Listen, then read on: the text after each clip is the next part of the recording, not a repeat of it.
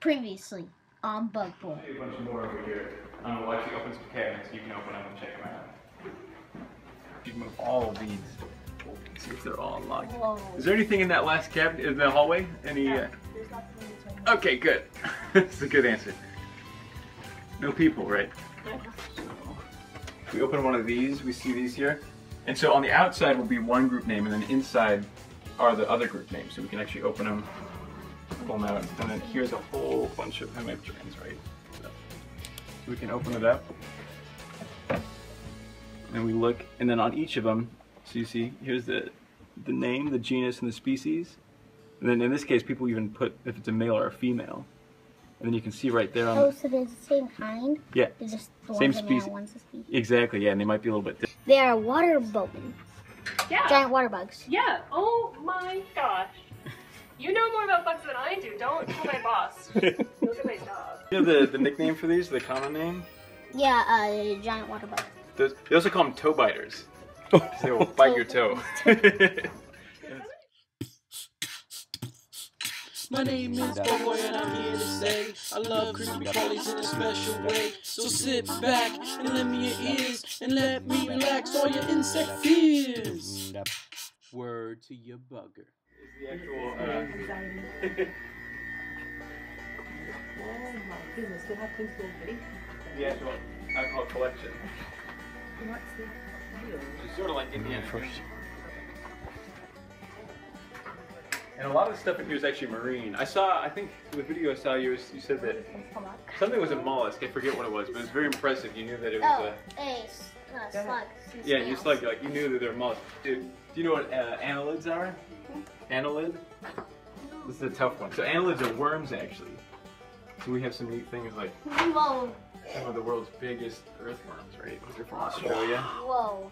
They're pretty cool. Looks like dung. It does. Hold on. So you can actually hear these above ground when they're slurping around underneath you. But crustaceans? What a crustacean is? Yeah. There's, crabs, lobster, Exactly. goalies, Nice. reptiles. Oh, so isopods. Are you a big isopod fan? Do you ever? Yeah. I'm going to show you the biggest isopod you've ever seen. Not here, but in a few minutes. So we have all kind of things like crabs and stuff. And just like the pin things, everything has its own information, right?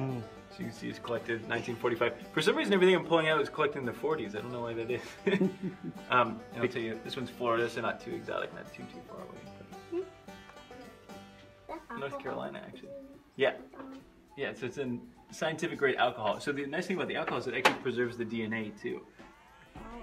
So a big part about what a lot of scientists in the museum are doing now is we'll actually try to get the DNA from these different specimens to try to learn things about how these animals look this way or how they do what they do.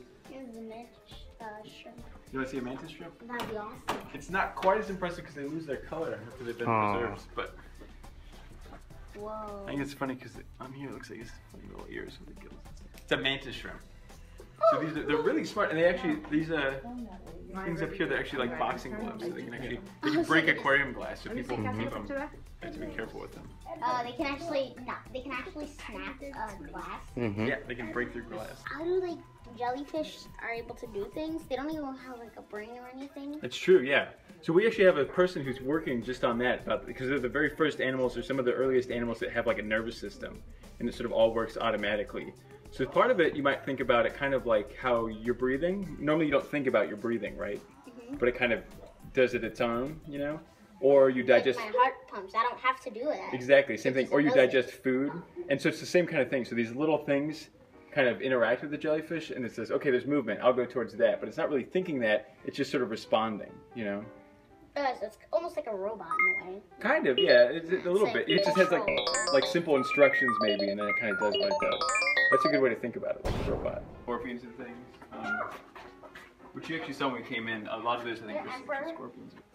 There are. I don't know the group, the family, the genus for emperor scorpions, though.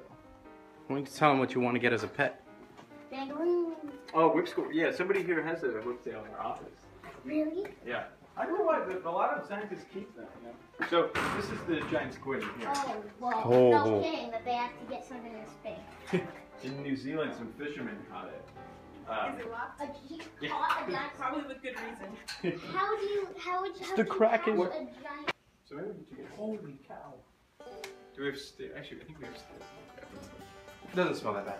It's amazingly huge. You can't see at all. Do you guys see? Yeah, you can. Let me grab you guys. Oh wow. Okay, now it's definitely a powerful smell. 50 feet? I didn't even know that. So you talked about isopods. So this is a deep sea isopod, right? And so these are actually really strange because when whales die, you know, they drop to the bottom of the ocean, and all this new life kind of emerges from that. It's so much food at a place that normally doesn't get very much food that a lot of life kind of kicks into gear. And so one of those things is this isopod, and they actually live on these whale falls.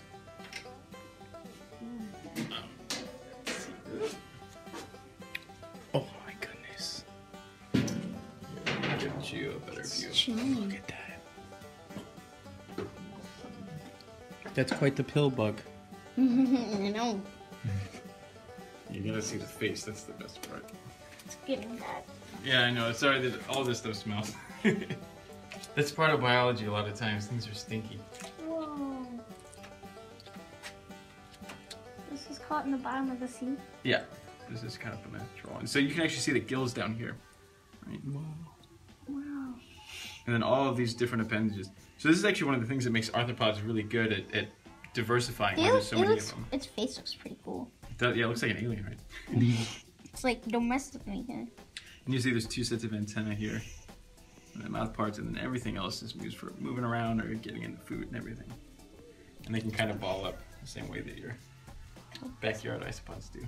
Oh yeah, so arthropods, one of the things that we think makes arthropods good at being really diverse is they have all these different, you know, segments, right? And so you see this segment fits with this leg, and this segment fits with this leg. And if you think about it with insects, it's the same kind of thing. You have these forelegs that are, you know, like in the case of praying mantises, right? They're adapted to catch things.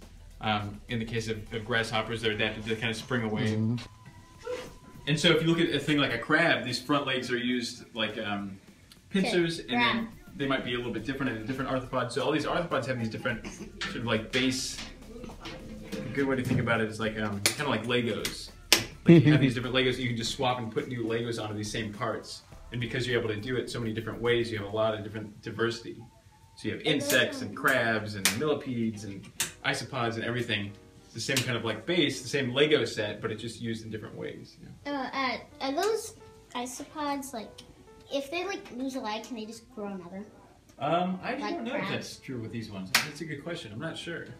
How do you easily tell the difference between an insect in the order Hemiptera and the one that isn't? In the order Hemiptera? Yeah. So it's the mouth parts, right? So these sucking mouth parts.